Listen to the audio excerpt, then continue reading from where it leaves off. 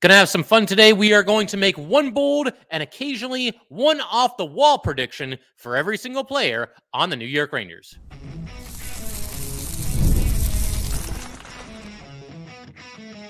You're Locked on the New York Rangers, your daily podcast on the New York Rangers. Part of the Locked On Podcast Network, your team every day. Welcome back, Blue Shirts fans, to episode number 1132 of the Locked On New York Rangers podcast. I'm your host, John Chick. Just want to thank you guys, as always, for making Locked On New York Rangers your first listen every day. We are free and available on all platforms, including YouTube. And today's episode of Locked On New York Rangers is brought to you by Gametime. Download the Gametime app, create an account, and use code LOCKEDONNHL for $20 off your first purchase. Terms apply. Download Gametime today. What time is it? Gametime. And we are, of course, part of the Locked On Podcast Network, your team every day. So obviously very deep into the offseason here, although we are starting to get, very much into the back nine of the offseason, so to speak, because Ranger hockey is only about 3 weeks away as I'm recording this, about 3.5 weeks, give or take. And I figure do something a little bit different today. Let's have some fun. What we're going to do in today's episode, we're going to take a look at what I project to be the Ranger opening night roster. And for all 20 of those players, we're going to make one bold and possibly an off-the-wall kind of out there kind of a prediction for all 20 players. So we got 20 players to cover. We only got one episode to do it. Let's go ahead and hit the ground running here. We're going to start with the goalies and the defensemen, just kind of switch things up. We're doing our best and worst case scenario, and we're going from the off-season series, the best and worst case scenarios. We started with the forwards there. We're working our way to the defensemen. We'll do the opposite here. Let's start with the goalies. Igor Shesterkin. I'm actually going to do two bold predictions for Igor Shesterkin for this upcoming season. The first one, he scores his first career goal. I mean, how could it be anything else, right? He's obviously been close a couple of times, and very skilled puck handler for a goalie is Igor Shesterkin. I mean, he's missed the open net by maybe a foot on a couple of different occasions, and a couple of those have been at home, and you can feel the crowd start to react. Anytime there's an empty net against the Rangers and Igor Shesterkin, the puck gets anywhere near him, that anticipation starts to rise. I think this is the season he makes it happen. But another one for Igor Shesterkin, bold prediction. This one's not nearly as much fun. I do not think that the Rangers and Igor Shesterkin are going to come to terms on a contract extension between now and the start of the regular season. Doesn't mean he's going to leave the Rangers when the season is over, but I just don't think that's going to happen. And we're actually going to elaborate about that in the next episode, why I don't think an extension is coming this offseason for Igor Shesterkin. Moving right along here to Jonathan Quick, the other Ranger goalie, back for his second year with the Rangers. Bold prediction for Jonathan Quick for this upcoming season. He is going to sign a one-year extension in the middle of the season for a second straight year. It really looked like Jonathan Quick found a way to turn back the clock last season. And on one hand, he's getting up there, 38 years old. That's why it's a bold prediction, though, right? I think he's going to play well enough that the Rangers are going to feel good enough about what they're getting from him, and he will sign a one-year extension with the Rangers. That's also a way, if you're the Rangers, to get just a slight little edge on Igor Shesterkin when it comes to contract negotiations. I don't think it'll really affect things that much, but you could always say, well, we've got Jonathan Quick under a contract. We could go with some combination of him and Dylan Garand. Again, I don't think the Rangers will actually do that. I don't think that Igor and his camp are going to fall for that either, but I think for all those reasons, Jonathan Quick, look for him to sign another one-year extension during the season. Switching our attention to the Ranger defenseman, Adam Fox. I'm going to say Adam Fox gets new career highs across the board this season. It's easy to forget just how young Adam Fox still is. He just turned 26 years old. Feels like he's been here forever, going into year 6 with the New York Rangers. It's entirely possible that he right now, though, is just starting to enter the prime of his career. I mean, again, he's only getting into his mid-20s at this point, and you got to figure he's still got a lot of phenomenal hockey ahead of him. It's kind of weird to predict a career season from somebody with a Norris Trophy, 3-time All-Star. He's been in the top 5 for the Norris in all of the last 4 seasons, but that's what I'm going with.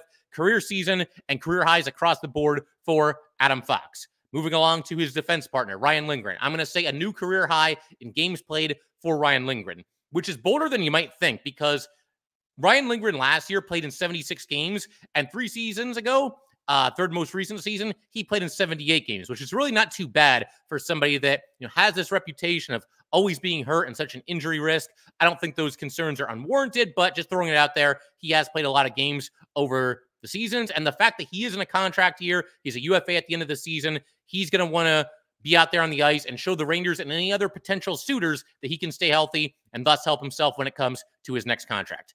Moving right along, K'Andre Miller.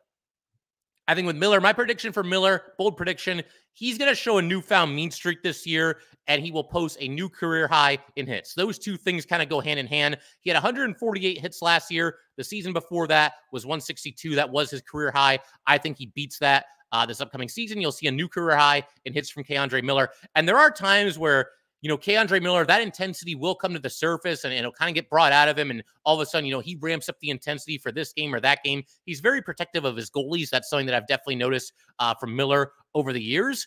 But yeah, man, I think K'Andre Miller, now that he's been in the league for a while, you're going to see him play with a newfound mean streak this season. Not that it's something that's been completely lacking for him, but I think it'll just be amplified that much more for this upcoming season. Braden Schneider. You can probably figure out by the order that I'm doing this what my prediction here is going to be. He is going to start next season in the top 6 over Jacob Trouba, and he is going to stay there for the rest of the entire season. I'd been kind of throwing out this idea that maybe the Rangers this upcoming season, as sort of a make good and kind of like an everything's peachy kind of a deal, they might put Jacob Trouba back into the top 4 over Braden Schneider. And on top of that, he's the captain. You show some respect for your captain and all that good stuff. The more I think about it, though, the more I feel like it's pretty obvious that Braden Schneider has eclipsed Jacob Trouba. And with that being the case, I think that Peter Laviolette's not really going to mess around with this. I think he's going to go with his best 4 defensemen in the top 4, and he's going to put Braden Schneider there on the second pairing with K'Andre Miller. That's how they'll start the season. And apart from maybe the occasional shakeup, I think, Braden Schneider is going to be pretty firmly entrenched in that top 4, and he'll be K'Andre Miller's defense partner going forward. We saw that pairing have success last season. I think there will be more of that this season. Moving along to the third pairing, Zach Jones. Zach Jones, my bold prediction, he will establish himself as the point man on the Rangers' second power play unit, and the Rangers are going to treat him like an Adam Fox light. And what I mean by that, if anything happens to Adam Fox, knock on wood, if there's any injury or anything, you will see the Rangers turn to Zach Jones and look for him to do all the things that Adam Fox does. Obviously not quite at the same level, but you'll see Zach Jones on the top pairing at 5v5. You will see Zach Jones on the Rangers' top power play unit, much in the same way that Eric Gustafsson was last season. But I think they'll look to Jones there, and Jones is going to have a nice season. That's not really part of the prediction. I'm just kind of throwing that out there as a little bonus here. The last Ranger defenseman that we project to be in the Ranger opening night lineup, of course, Jacob Trouba. Talked about him just a second ago. I'm going to say a bold prediction for Trouba is that the talk of, everything that went on this offseason, him being possibly traded, possibly waived, possibly bought out. Some of those things are fan created, but there was certainly some fire where there was smoke there. So I think that the talk of all those things is going to die down considerably in a very short amount of time. We can say what we want about how Jacob Trouba performed last season, especially in the playoffs. I said my piece on that many times. No need to rehash that. But I do think Jacob Trouba, as the Ranger captain, has shown that he's equipped to handle situations like this. I think, look, there's going to be questions. I mean, the media will have some questions for Trouba about that whole thing at training camp, but I think you're going to see it die down pretty quickly. And I think Trouba is going to handle it very well and not throw anybody under the bus or pour any more gasoline on that, already burning fire. So those are the goalies and defensemen. We're through those. We're going to shift our attention in just a minute to the Ranger forwards. We'll start with the top 6. We'll work our way down to the bottom 6 to close out today's episode, and we'll do all that fun stuff in just a second. All right, we just want to take a minute to let everybody know that today's episode of Locked On New York Rangers is brought to you by Gametime. Gametime has a new feature called Gametime Picks that makes getting tickets for your favorite live events even easier. Gametime Picks filters out the fluff to show you only the incredible deals on the great seats so you don't have to waste time searching through thousands and thousands of seats. Curation makes it easier to save more on sports, concerts, comedy, theater, etc. You also have all-in prices. Toggling this feature shows the total up front with no surprise fees at the checkout. And also, outstanding seat views. You can get a panoramic view from your seat in the app before you buy. And don't forget about the lowest price guarantee either. Lowest price guarantee or Gametime will credit you 110% of the difference. Take the guesswork out of buying tickets with Gametime. Download the Gametime app, create an account, and use code LOCKEDONNHL for $20 off your first purchase. Terms apply. Again, create an account and redeem code LOCKEDONNHL for $20 off. Download Gametime today. What time is it? It's game time.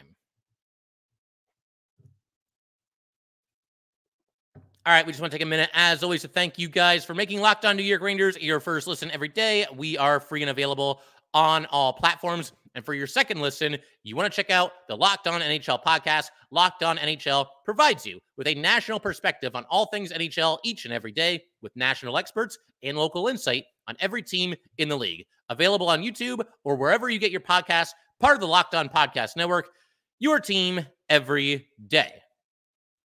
All right, so let's go ahead. Keep everything rolling here like I was talking about. Again, we're going through some bold predictions, occasionally off-the-wall predictions for every single Ranger player that we expect to be on the opening night roster. We're going to move. We covered the goalies and the defensemen. We're moving on to the top Sixers. Chris Kreider. My bold prediction for Chris Kreider this year, he is going to lead the Rangers in goals. He had 39 goals last season. That was second on the team to Artemi Panarin, who had 49. So obviously he's got some ground to make up on the Breadman. But you think about all the different ways that Chris Kreider can score. He scores on the power play. He scores off the rush. He'll get like 2 or 3 shorthanded goals on top of that. He's got a really nasty shot that he can score with. He can score on deflections. He's a threat to score in overtime. Him and Mika Zibanejad tend to start a lot of the overtime periods, so that also presents a couple more opportunities to Chris Kreider every single season. But the way I see it, again, 39 goals, that's no joke. I mean, that's enough to lead a team, this team or that team, in goals any given season. Of course, you also had Artemi Panarin scoring a career-high 49 goals. But I just get the feeling Kreider's goal total might increase a little bit this season. I think that him and Mika are going to have good chemistry with Riley Smith. Hopefully there's finally some permanence there on that top line. I think all signs point to at least a slight uptick in Chris Kreider's goals. At Artemi Panarin, I mean, it's going to be tough to pass the Breadman, but I could see him scoring fewer than 49 goals this season. That was a career high by a wide margin. Of course, a lot of it was due to the fact that he was shooting more, but we know that Panarin, he's a passer. He likes to set up his teammates for goals, and I think Kreider might be the guy. Very good chance. It's a bold prediction, but I'm going to go with that, him being the goal leader for the Rangers at the end of the season. Mika Zibanejad. I'm going to say Mika eclipses the point-per-game mark by a pretty safe margin this upcoming season. Everybody's talking about how, oh, Mika, he's coming off a bad season. He's over the hill, and he's this and that. Mika Zibanejad just turned 31 years old. Let's not act like this guy is 38 or 39 years old and on his last legs and writing the final chapter of his NHL career, because that is not true at all. He's got a lot of good hockey left. And on top of that, everybody keeps talking about this down season. And look, by Mika's standards, yeah, that probably was a down season. It was also a season where he had 72 points in 81 games. There's a lot of players in this league that would kill for numbers like that. He was a point-per-game center for 3 of the most recent 4 seasons before, this last one where he did not reach that mark. Career high, 91 points in 82 games the season before the one that just ended. So I think for sure Mika Zibanejad getting back to being a point-per-game player, very much within reach for this upcoming season. Riley Smith. I'm going to say, bold prediction for Riley Smith, he becomes popular among Ranger fans for this upcoming season. And the reason I say that is a lot of us, like we kind of look at Riley Smith. It's like, okay, he's a solid player. He's all right. I'm not sure it's exactly what the Rangers needed. That's how I feel. And talking to some of you, I feel like the consensus is sort of the same. But Riley Smith, over the years, has been a productive player. And if he can kind of mesh with Mika and with Kreider and solve the issue of that top line right wing, at least for one season, he is only under contract for one more season, that he's the kind of player that I think is going to get over with Ranger fans. On top of that, he's got very good speed. He's somebody that can contribute on both special teams unit. He is a well-rounded, solid player. So I think, Ranger fans, all of us, I include myself in this, there's times where we tend to favor the young guy, the homegrown prospect. Oh, why are they bringing this, 37-year-old? And Smith is only 33. It's not like he's ancient. But that thought process is there for a lot of us. And I just feel like he's going to exceed expectations this season. And against all odds, he's going to win over some Ranger fans this upcoming campaign here. So we move to the second line, Artemi Panarin. Now, of all these bold predictions I'm making, this is going to be the one that is probably the most over the top. And I'm not even sure if I believe it myself, but whatever. We're having some fun here. I'm going to throw this out there. Artemi Panarin, this upcoming season, will get into a fight.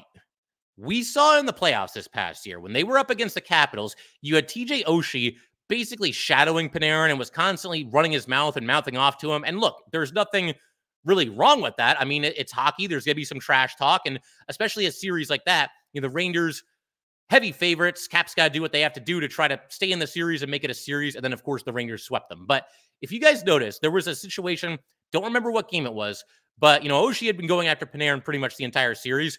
And it's during a play stoppage. And all of a sudden, Panarin turns around and he had like a different look in his eyes.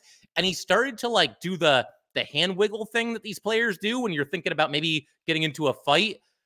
I don't know that it was like that far away from potentially happening. It would have been absolutely wild. And frankly, I could do without Artemi Panarin getting into a fight because he's not the biggest guy out there and he is immensely important to this team. We can't have him getting injured in a fight, but I don't know. We saw him play with a little bit more edge last season.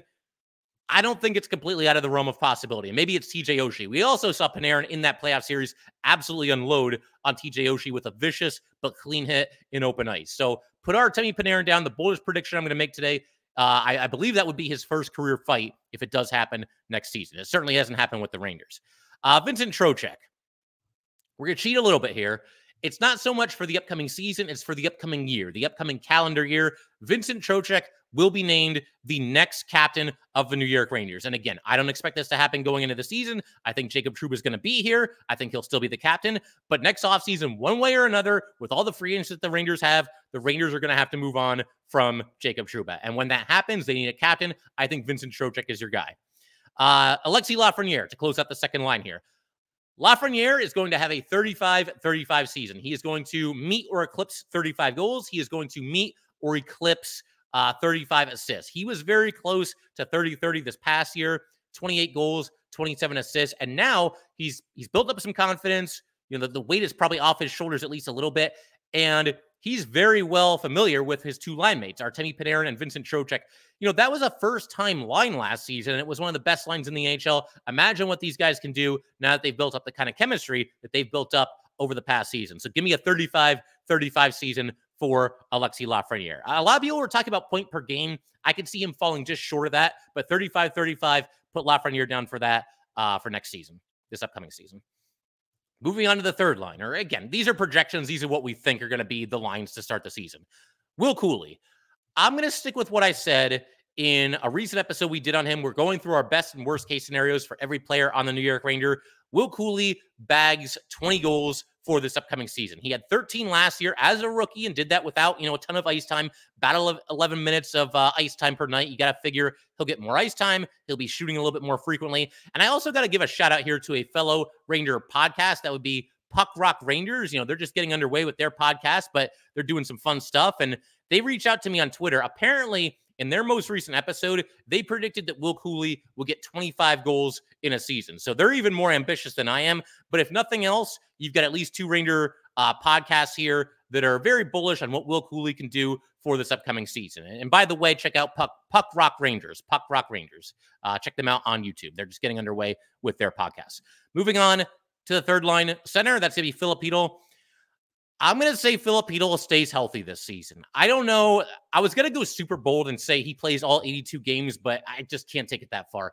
The reason I'm throwing this out there, though, is what we discussed on our recent best and worst case scenario with Filipino. Concussions are so unpredictable and so volatile. I mean, we could have Filipino, if we're being honest here, Filipino's career could easily be shortened by his concussion history. There's also another scenario where it's not much of a problem for him for the rest of his career. He gets over it and he goes on to have, a really solid career for himself.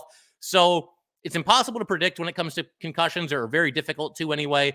I'm going to be glass half full. I'm going to go with the option that is a good thing for the Rangers. And I'm going to see Filipino plays for, I'm going to say 75 games for this upcoming season. If there's anything concussion related, they'll err on the side of caution. And, any other injury could happen or whatever it might be. But Filipino, put him down for 75 games, being very optimistic on this one for the New York Rangers next season. I'm also realizing that we have dived into the bottom six here. So we're going to take a quick break. We will be back and we will continue today's episode. We'll wrap up with the rest of the third line. We've got one more player that would be Capo Caco. And then we've also got the three players that I believe will make up the Ranger fourth line. A couple other things to wrap up today's episode as well. And like I said, we will get to all that in just a second.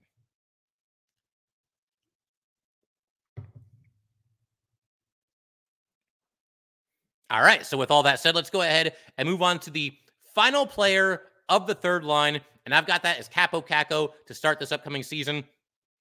With Kakko, I feel like at this point, you could make any prediction for Kaapo Kakko in one way or another. It's a bold prediction because if you predict him to do well and, shatter career highs, that's a bold prediction because he hasn't done that so far in his career. There have been flashes here and there, but he hasn't become the player that we were all hoping that he would become. And if you go in the opposite direction and say, well, he's not going to do anything or he'll be off this team by the trade deadline, that's pretty extreme too for somebody that was a former number 2 overall pick. So what I'm going to go with here, I'm going to go with Kaapo Kakko ending up with the lowest time on the ice per night of his career. Last year was a new career low for Kaapo Kakko. He averaged 13 minutes, 17 seconds of ice time per night during Peter Laviolette's first season there. His previous career low before that was 14-17, and that was when he was a rookie. So you've had a drop off of a minute, which doesn't sound like a lot, but when you add up all the games, that's not insignificant. The reason I think this, I don't see Kaapo Kakko cracking the top 6 very often this upcoming season. I think that Riley Smith will get the first chance. And if they go with somebody else, they could go with one of the young kids, the kid line 2.0, whether it's somebody like Cooley, maybe Othman, if you really want to, shoot for the moon there. There could be somebody else that they go to before Kakko. So I don't think he's going to get a ton of time in the top 6. He's not going to kill penalties. We know that. He will have a very minor role at best on the power play. No chance for the top unit. He might squeak onto the second unit. We will see. And he's not somebody that's going to be on the ice all that much at the end of the game, whether the Rangers are up by a goal or down by a goal with a minute and a half, 2 minutes, 2.5 minutes to go. I don't know that Kaapo Kakko, you could put him out there if the Rangers were, up by a goal because he is a good defensive forward, but there seem to be other guys that the Rangers go to in that situation before Kaapo Kakko. So I think you're going to see a situation where Kakko has a new low in time on the ice per season for this upcoming season. We'll see how it goes, and I still think he can contribute in certain ways to this team, but I don't know. I don't know that ceiling for Kakko is as high as we once thought that it was. I hope I'm wrong about that. Moving along to the fourth line, left wing, Jimmy Vesey. Jimmy Vesey, through essentially no fault of his own this upcoming season, will eventually become the Ranger 13th forward, and he'll be the guy that on certain nights might be the healthy scratch, might be in and out of the lineup at certain times. I just feel like the Rangers have a couple of forwards who are knocking on the door, namely Brandon Othman and Brett Berard. I think we're going to see those guys this upcoming season. And when that happens, if one of those guys goes into the lineup, then somebody has to come out. And if everybody's healthy, who would it be that comes out of the lineup? It could be Matt Rempe on certain nights, certain nights where you're not expecting trouble and you just don't feel like you need him. It could be Sam Carrick, but then you would need a center. And Othman and Berard both play wing. So you wouldn't put them into the lineup and take a center out of the lineup, most likely. So I feel like at one time or another, it might end up eventually being Jimmy Vesey, but we'll see how that goes. Sam Carrick, the new Ranger fourth line center. They bring him in through free agency. I'm going to go bold prediction for Sam Carrick. He eventually loses his spot to Johnny Brodzinski. Right now, the way it's set up, it kind of seems like Johnny Brodzinski is sort of the odd man out, and he might start the season as a 13th forward. I don't know this for sure because I haven't watched Sam Carrick play a whole lot. He's been in the Western Conference, and I'm not exactly, watching the Oilers in the playoffs this past year. I'm not exactly, zeroing in on Sam Carrick. But, yeah, I don't know. I feel like eventually you'll see Johnny Brodzinski eclipse Sam Carrick because Brodzinski just feels like a more dynamic player, a little bit more of a scoring touch, a faster player for sure. I know Carrick brings a lot of value, or some value, at least killing penalties. I don't know. To me, Johnny Brodzinski, we've seen this story before with him. He's always the odd man out of the lineup. He's always squeezed out. And he always finds a way to get back in there. So Johnny Brodzinski, he's my pick. Or rather, this is really about Sam Carrick, but it ties into Johnny Brodzinski as well. We're kind of doing a 2-for-1 here. The bold prediction for Carrick is that he eventually gets squeezed out of the lineup in place of Johnny Brodzinski. And we've got one more forward to talk about, and that's Matt Rempe, the ever-polarizing Matt Rempe coming into this upcoming season. Look, we know he's going to fight. We know he's going to hit. We know there's certain games where he'll be in the lineup. Maybe other games he won't be in the lineup, depending on what the matchups are and how much trouble you're expecting from your opponent. I'm going to say Matt Rempe for this upcoming season gets 15 points. It's not going to be a bold prediction if I say he fights this guy or fights that guy. We know he'll fight anybody on any given night. This prediction, of course, is contingent on him making the team to start the upcoming season. I'm going to say, though, that Matt Rempe, this upcoming season, I think he knows what he's doing with the puck and in the offensive zone a little bit better than he gets credit for. 15 points for Rempe. And I know a lot of people might look at his time on the ice and think, oh, there's no way that could happen. You got to remember, his time on the ice last year, which is barely above 5 minutes, that's greatly affected by the fact that A, it was a small sample size, I believe 17 regular season games for Matt Rempe, and B, 2 of those games he was ejected out of almost instantaneously. The game against the Devils, where he ended up getting suspended, he only played 13 seconds in that game. And then the game against the Devils again, when they played them again, and you had that 5-on fight to start the game, he had 2 seconds of ice time in that one. So that weighs it down. He'll get a little bit more ice time this year, and I think he'll take advantage of it and probably surprise some people in that department. And I hope he does, because that would just be awesome to see, this physical, tough player, contribute in that way as well, but also to kind of silence some of the Ranger haters out there, people that don't like Matt Rempe, and he's just a goon, he's just there to fight, and this, that, and the other thing. I think there's more to Matt Rempe's game than just fighting and the big hits, but we shall see going forward.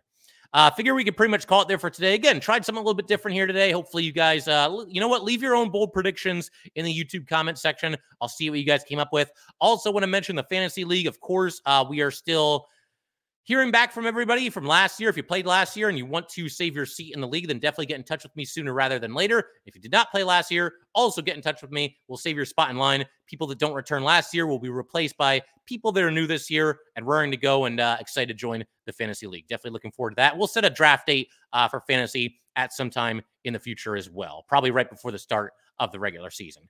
But yeah, figure we could pretty much call it there for today. Once again, if you'd like to get in touch with this podcast, please send an email to lockedonnyrangers@gmail.com. Once again, that is lockedonnyrangers@gmail.com. Definitely give us a follow on Twitter as well, @LO_NY_Rangers. Once again, that's @LO_NY_Rangers. And definitely subscribe to the Locked On New York Rangers YouTube channel. Thanks again, guys. I will see you next time.